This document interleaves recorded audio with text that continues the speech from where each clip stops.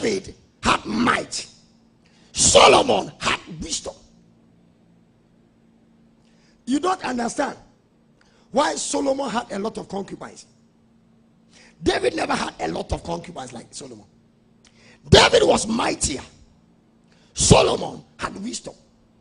If I marry Eve, Frafra, Kotokoli, Asante, Fanti, half, and there's a battle, whilst my father's oil is not on me, as they are about to approach my room, I will let that Fanti stand at the entrance and ask Eba Sema, so that the enemy that wants to take my life will see that but the man we want to fight has married one of us. Let's leave him.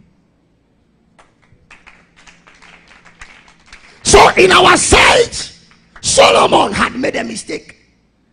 But in the sight of God, in wisdom, he was also using that means to prevent attacks. Enter Benin and let somebody slap you and ask the person my own thing. The person will even say, you are even insulting me again. I'll slap you them all.